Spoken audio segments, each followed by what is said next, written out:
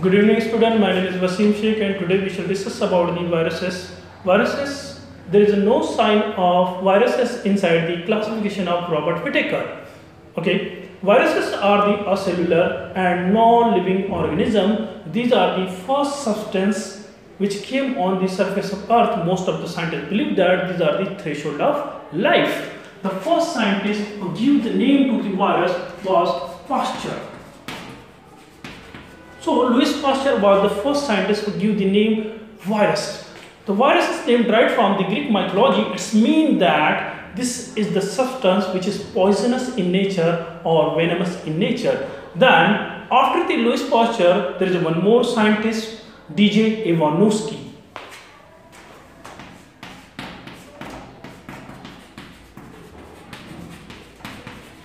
DJ Ivanovsky is known for discovery of virus. Okay, there is another scientist, Bayer-Leckie.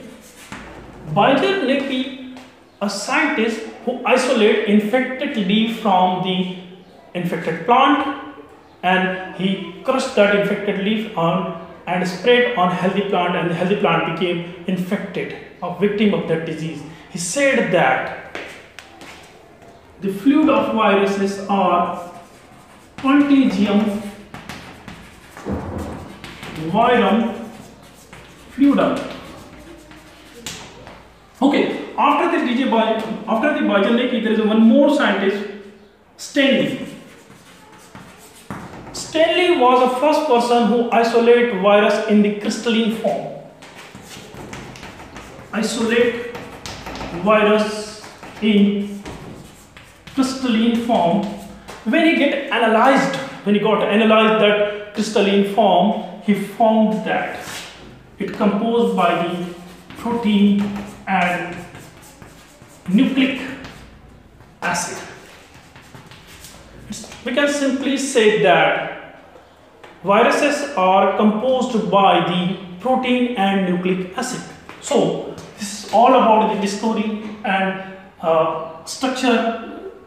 discovery about the viruses. Now we are going to understand the structure of virus. Okay, viruses are composed by the three things. Firstly, envelope, second protein, and third one is nucleic acid. These are the three major components of virus, in which envelope are not found inside the all viruses. It is usually found inside the some viruses. Okay.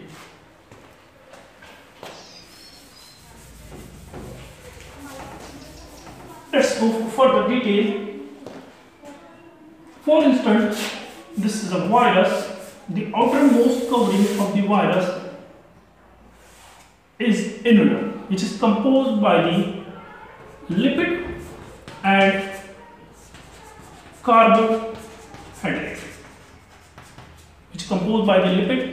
carbohydrate. In case of protein,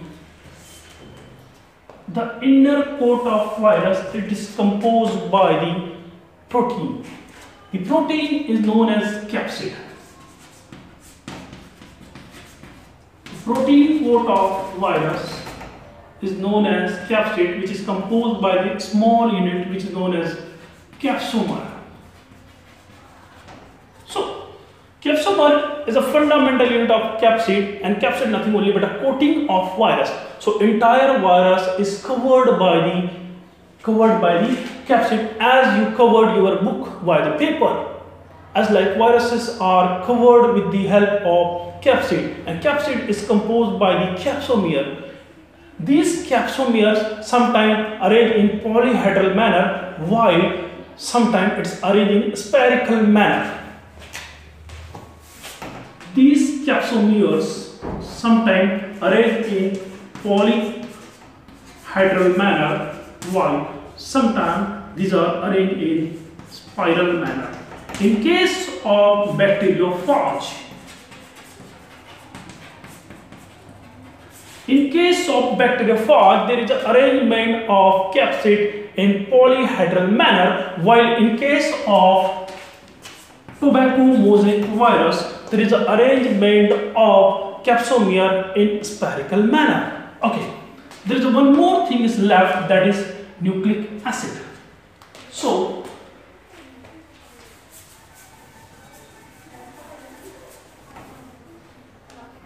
nucleic acid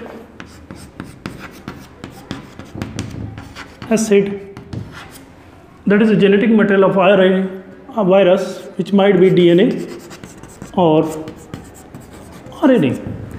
There might be single stranded DNA and double stranded DNA. Single stranded DNA or double stranded DNA. In case of virus herpes, there is a double stranded DNA, while in case of tumor virus, there is a single stranded DNA. If we consider RNA, there is also single stranded RNA, or there might be double stranded RNA.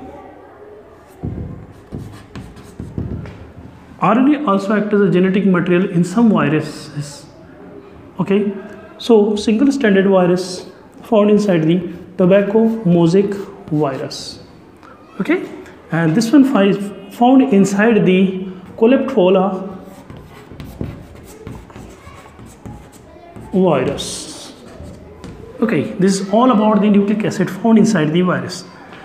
Simply we can say that there is a genetic material which might be DNA, which might be RNA, which might be single stranded DNA, which might be single stranded RNA, whether it's either DNA or RNA. Okay, viruses are further classified on the basis of their infection. On the basis of infection, viruses are classified: animal virus, plant virus, and bacterial virus. The animal virus are such kind of virus, those affect only animal. For instance, HIV virus, human immunodeficiency virus, while in case of plant there is Telophilic virus. In case of bacteria, there is a most common virus, bacteriophage.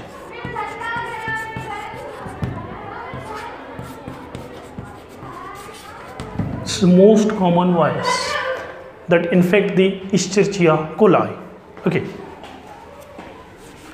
Generally, virus follow the two kind of phases for reproduction: lytic phase and lysogenic phase.